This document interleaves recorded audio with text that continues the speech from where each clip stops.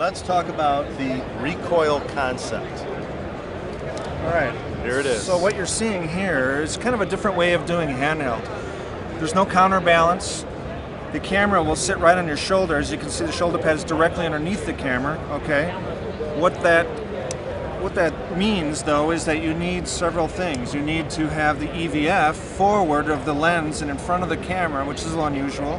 You need camera control in your right hand and focus control in the left hand, so you never have to let go. All right. So with those three elements, you can recoil it. Let's throw it on your shoulder. I'm going to put it on my shoulder. See how this feels. Okay. Turn this way, Jens. Now, when you flip that lever halfway, see, I can slide it and get it right where you want it. Yeah, right here. Okay. Now I lock it. If I wanted to, I can go this way and I can just completely pop it off. And then he would go right to the tripod with this plate. And that plate will work on, it's an Arca Swiss style plate. It'll work on a Zacuto tripod plate, a Kessler tripod plate, an Arca Swiss tripod plate, a Really Right Stuff tripod plate, and you put the switch into the halfway mode. You can do whatever, you can get it where you want it, lock it in. That's the step one. You got to be able to get the camera on your shoulder. Here we have what we call our dog bone EVF mount. And what's great about this thing is that you can see these dog bones.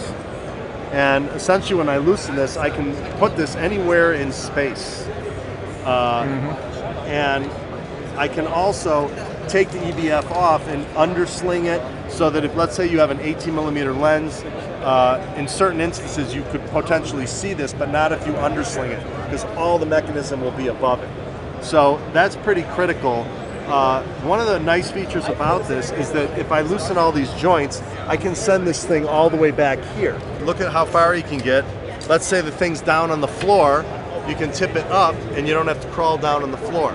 So it's a very versatile viewfinder mount, and you can even use it for a regular monitor. Now while I have this up, let's take a look here. Here's the major thing you need, and this is all brand new. What this is a new kind of follow focus that has this U-joint technology, which is, I don't even want to call it technology because it's really nothing different than what we had in our cars in the 1950s, 60s, and 70s. It's a transmission, direct drive follow focus. Why don't you show them how it works, Jens? Right. So the main feature of it is that you can aim it down and away from your face, because when you're in a recoil, the lens is practically almost behind me. But by using this here and having this in this position, now I can reach the follow focus, okay? And we can enhance the follow focus by putting on the tornado. And essentially I'm adding a grip, so I never have to let go and grab the follow focus, but I can still turn and focus the camera with never letting go. So it's camera's very still. Right, now show them, we'll go right into the camera here, turn this way a wee bit. Now show them how rock solid you can, I mean it's a tripod, look at that. Now, if you were grabbing something, you tend to get this kind of rocking motion like this. Well, traditional follow focus is you got to let go and grab. So, that's the advantage to this tornado.